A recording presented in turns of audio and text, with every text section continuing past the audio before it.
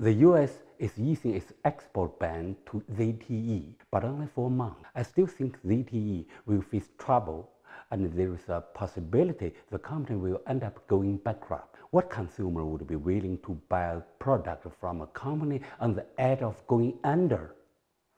Once a company loses its market share, there is no real future for it anymore. ZTE's case was a serious wake-up call for all of Chinese society. It has strengthened our determination to develop our own basic high-tech industry. Chinese have never had this painful awareness since the reform and opening up. So in this sense, we should be thankful to Trump.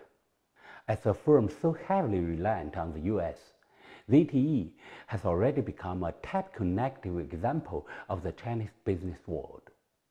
The US holding ZTE hostage like this no longer affects Chinese society.